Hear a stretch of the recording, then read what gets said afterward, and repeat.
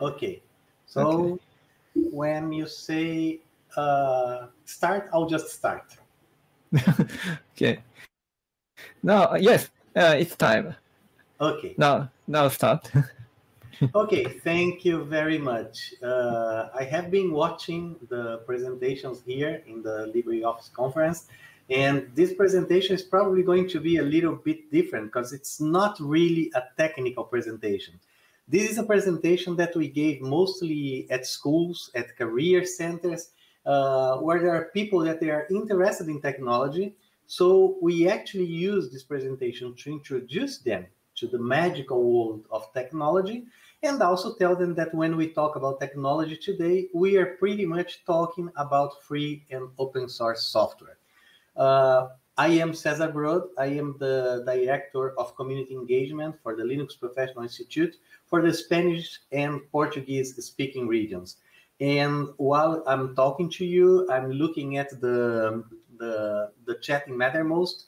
So if you do have some questions, feel free to ask. It's going to be hopefully a very short presentation, although I tend to talk a little bit too much. We tend to divide the world of knowledge into major categories. The exact science, where we have math, physics, chemistry, and the human science, where we have philosophy, sociology, and history. And we also have the hidden sciences, which is where the information and communication technologies are. In this presentation, I'll try to make a comparison with a character that I'm pretty sure that everybody knows, which is Harry Potter, and the career of someone else that most of you, I'm pretty sure they know, which is Linus Torvalds, the creator of Linux. And if you think about it, it probably has some things that have to do with your own career. So this is me by the time of the 10th anniversary of Linux. So it was 20 years ago. And here I am with two people that are going to be part of this story that I'm going to tell you. John Mad Dog Hall to the left and Linus Torvalds to the right. One thing that I also participate in the Train the Trainer programs that we have in LPI. And one of the things that I try to do is to tell them how important it is to tell stories, as long as you, aside the technical things that you want to teach. Because this helps to get the ideas into the mind, into the head of the students. So this is why this is also going to be a story in here. When we think about Harry Potter, well, and here's the summary of Harry Potter from zero, from where he's born, when he was born, until he got to 10 years old. He was born in July 31st, 1980, and soon after that, in October of the same year, he became an orphan. From that time until 1985, he was living with muggles, regular people. And then finally, in 1985, in September 1st, 1991, he was enrolled in Hogwarts. One interesting thing is that 1 month before that, Linus Torvalds announced that he was creating an operating system, which then became Linux. I compared that when Harry Potter first joined Hogwarts as the first experience in mob programming that he had with Hermione and Ron.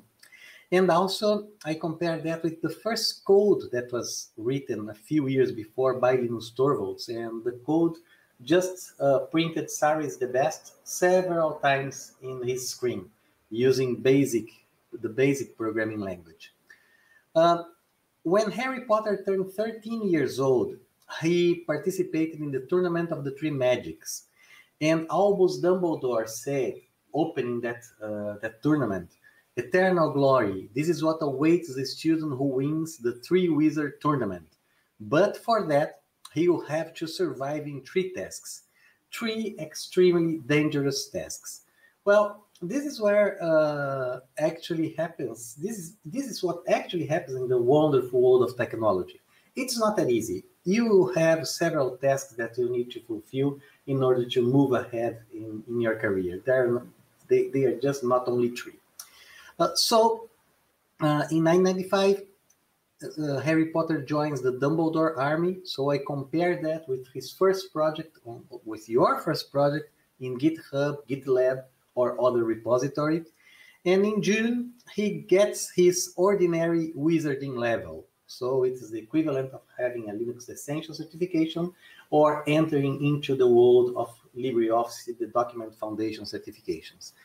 In September 7, 1996, he then starts to getting lessons directly from Dumbledore, which I compare of Linus Torvalds having his first encounter with John Mad Dog Hall, which is actually today the chairman of the board of the Linux Professional Institute.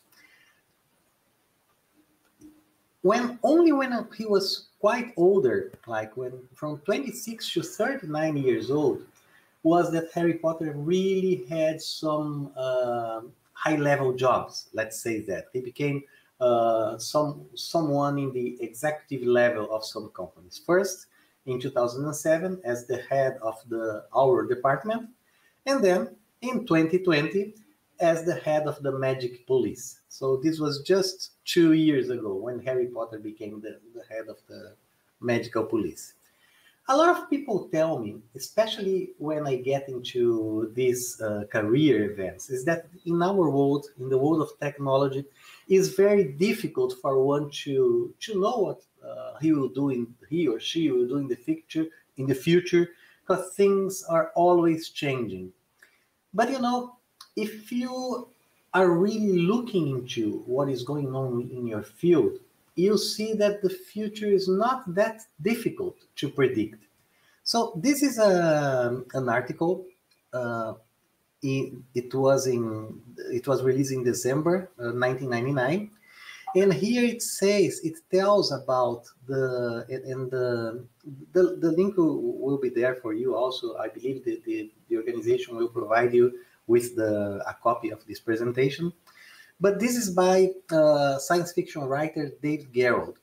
And he took a look at the things that were happening in 1999, and he actually predicted that you would have a very fast and capable computer in your pocket.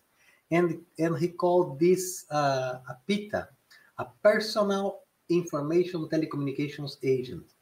This means that he pretty much is telling us here what the cell phone is right now. So if you are looking into what is going on, you can actually imagine what the future will be and will be prepared for the future. This is from a screenshot from a web page here in Brazil very recently. And I always tell people, well, be very careful when you look into ads like that. Here pretty much says that you are going to learn the whole science technology in a very short time. In this case, it's going to be 1 month. And if you look into the structure of the course, basically class 1 to 12 is Windows for beginners. Then using Gmail, 4 more classes, and just 1 class of Google, of how to use Google Drive. Of course, you are not going to become an ICT professional by taking this course. And there are several offers. You probably come from very different regions of the world, and you have these offers like learn data sciences in the weekend. This just doesn't work. I do like, though, this example from John Ocean, and he published his studies on GitHub. And he called this the Coding Interview University. He wanted to start working for Google. So he studied for 8 to 12 hours a day for several months. He actually studied 8 months preparing for a Google interview.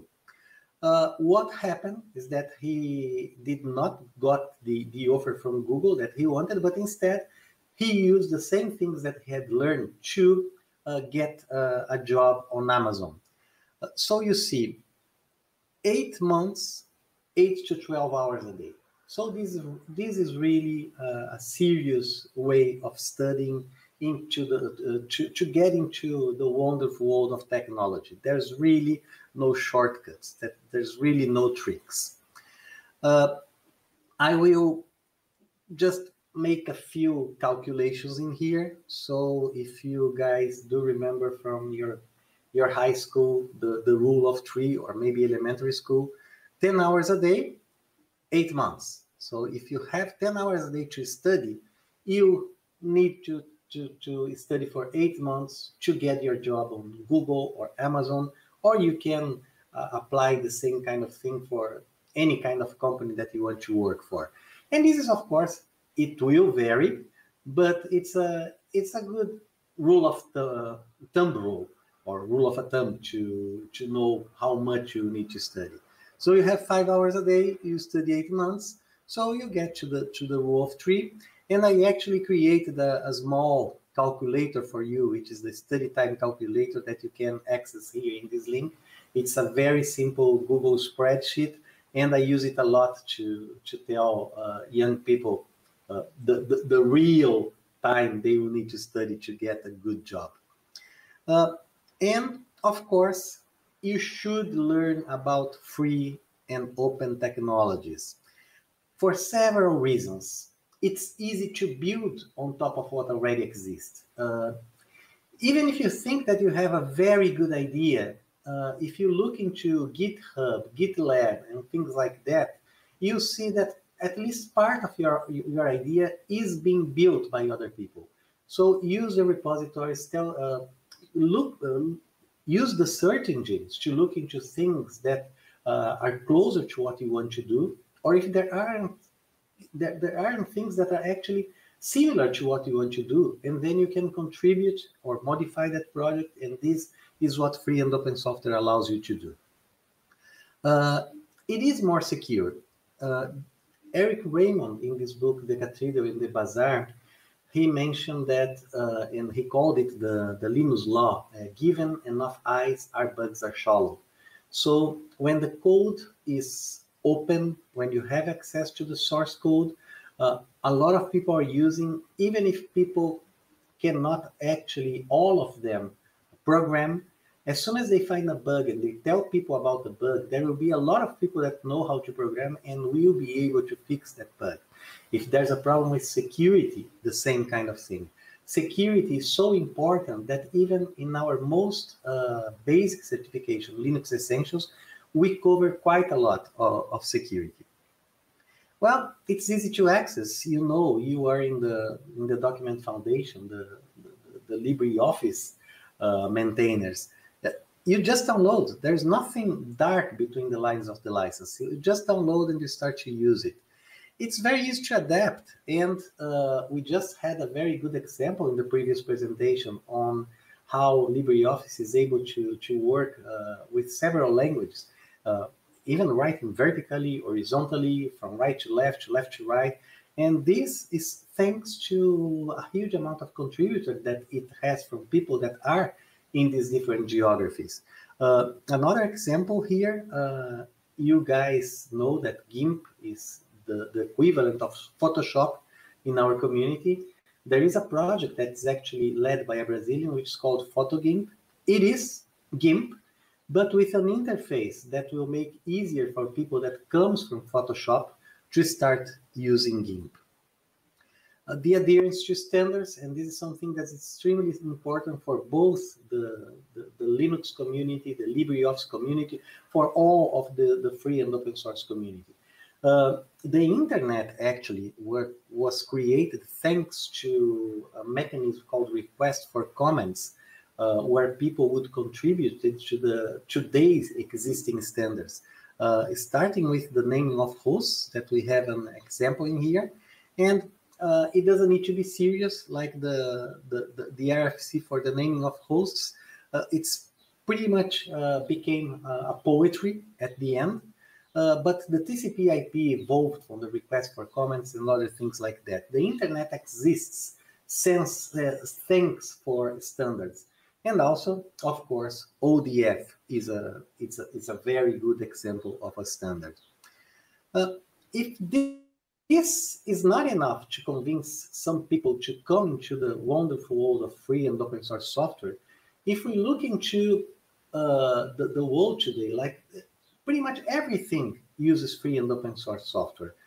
Here's an example. This is a tweet from Elon Musk.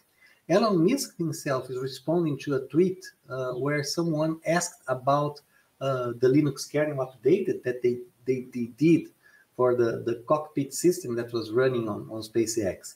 So if the CEO of a company such as SpaceX, Tesla, the Boring Company, is interested in replying himself tweets regarding Linux, it's a signal that we all should pay attention to free and open source software. We also know that the cloud is populated with pretty much the totality of free and open source software. The 500 supercomputers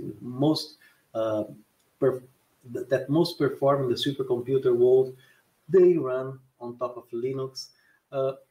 All of the Internet of Things, the mobile stuff, they are pretty much on top of free and open source software. So this is really a career that people should consider.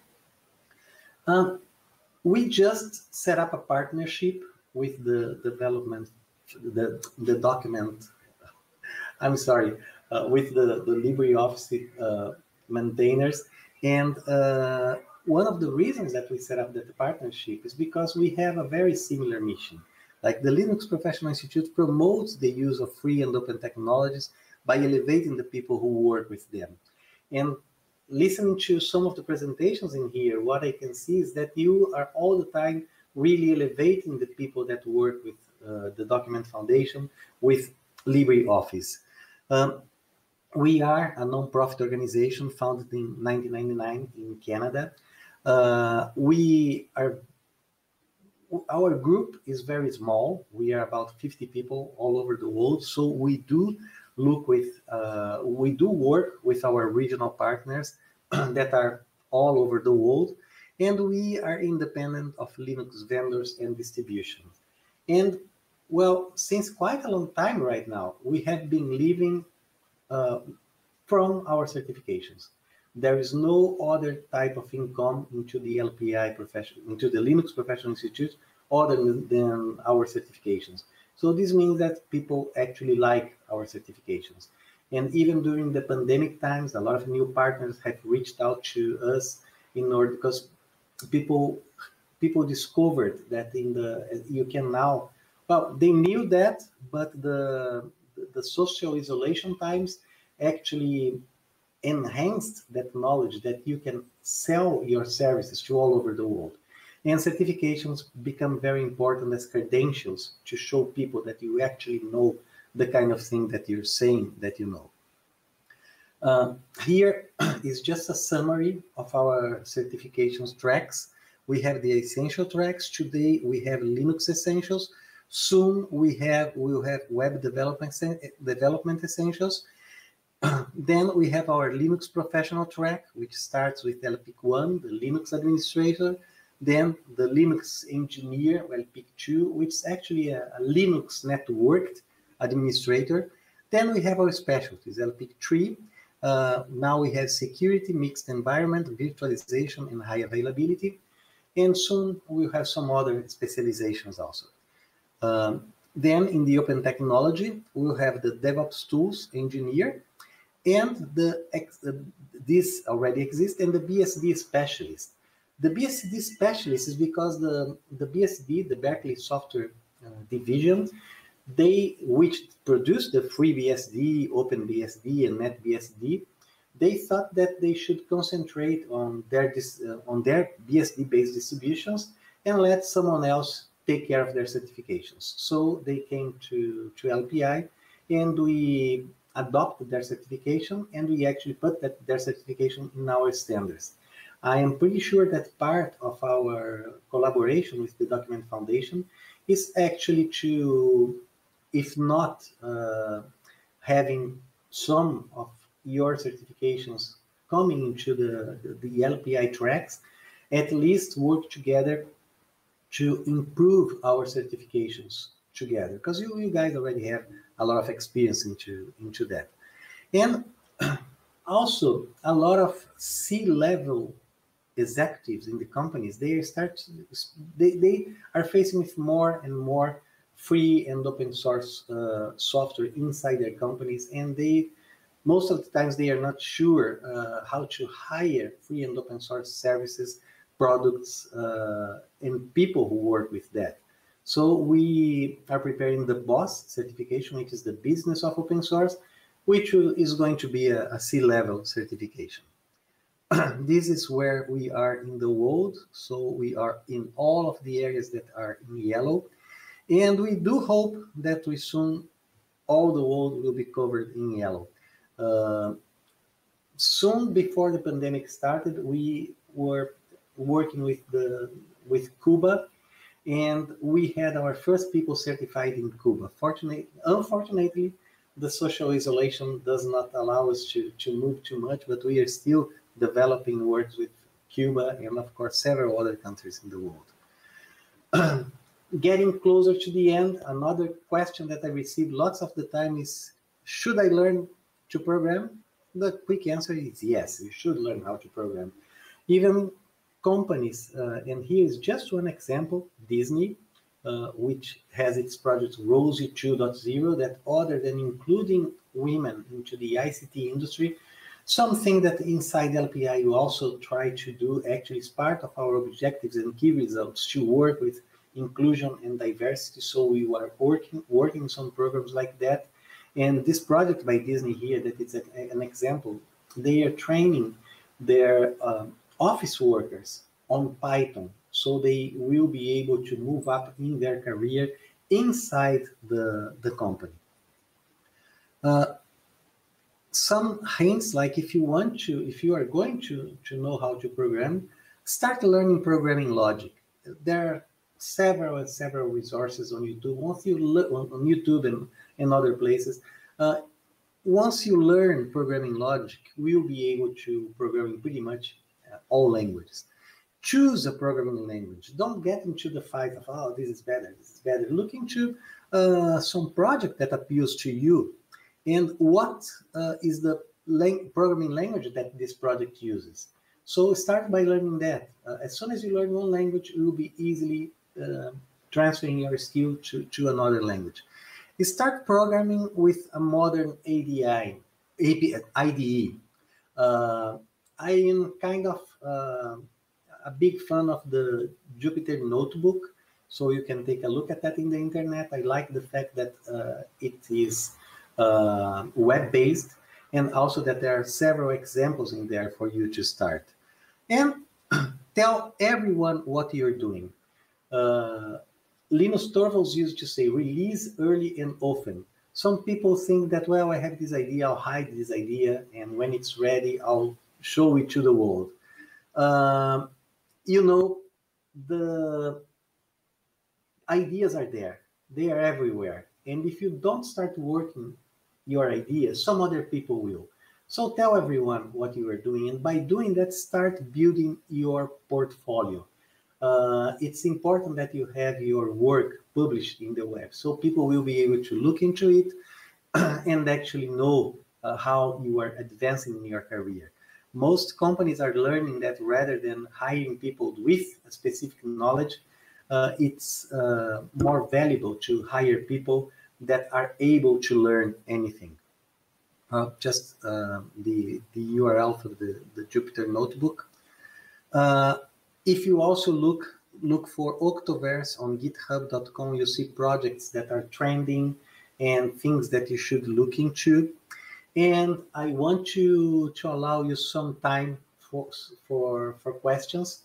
So this is me, Cesar Brod at lpi.org. This is Jolly Villavisa, who also helped me with this presentation, the first time that we provided this presentation. And you will find me in all social networks with the nickname of Cesar Brod. So feel free to ask questions now or send me an email. I do receive a lot of email, but I do reply to all of them. So if it takes some time for me to reply to your email, just forward the same email to me. It will bump into the top of my inbox again, and I will reply to you. Thank you very much for the LibreOffice community, for the document foundation to allow me to be speaking here to you. Sorry, my voice is still a sleepy one.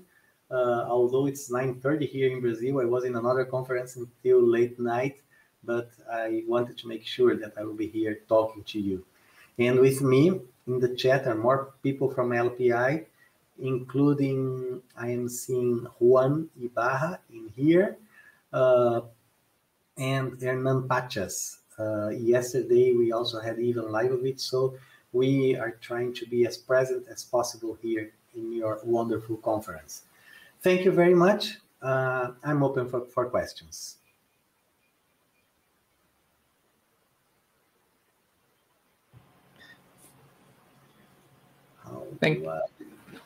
Thank you for presentation. So, any question? I'm looking into the chat and I'm not seeing, and in Telegram, I'm not seeing any questions. So, or I scared people. Comment is loving the presentation with this, or yes, or only comment. Great. Well, again, thank you guys. Hopefully in the next editions of your conference, and after, we'll be talking with the Document Foundation the following weeks and find out ways where we can work together. We are just starting our partnership. I believe as our mission is very close. Foundation and LPI, we'll have several things to do in the future. And also, you know, pretty much everyone that uses Linux in the desktop is also a user of LibreOffice. So I believe we'll find a lot of creative ways of getting our community work together. And as you invited us for your event, we'll surely invite you guys for our events. And well, we'll just talk and see what we can do together. So sorry, one question in chat. How has LPI? Sorry, can you see the chat? How has LPI? I don't know. See the sentence. Okay. Can you paste the question here in the chat? Okay.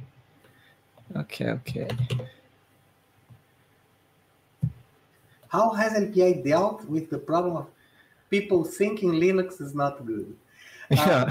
This is a very, very good question. And the answer to that has become easier and easier and easier as we move on.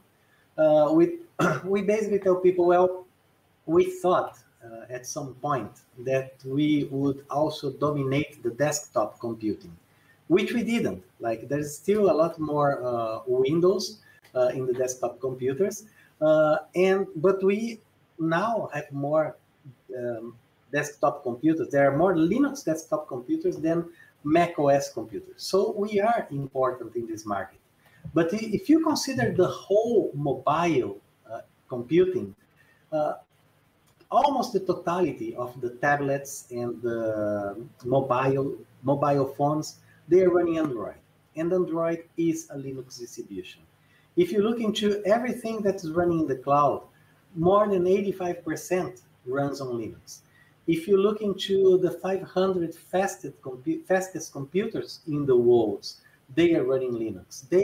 Linux is the only operating system in Mars, and Linux dominates the servers around the globe. Like Starlink, soon going to be more than 100,000 satellites. They are all running Linux. So if Linux is not good, it wouldn't be the majority of these things. If you think about any kind of embedded system in cars, in your vacuum at your home, they are all running Linux. So if it was not that good, like it would be Windows or Mac OS running this kind of things. But it is Linux. So Linux really is really, really good.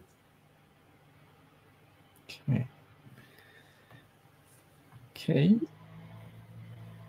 I think that we have reached our time in here. I'm glad I was able to finish in half an hour as you guys asked me. But you know, I provide you my email. I'll be looking, and both myself and my friends from LPI will be present in the Telegram chat. So do feel free to ask questions for us. Thank you for your presentation, Cesar. Thank you. Chinji, am I Yes. pronouncing the name? Okay, Chinji. Yes. Yes. Thank you, Chinji. Thank you, Cesar. Bye bye, all. See you Bye. soon.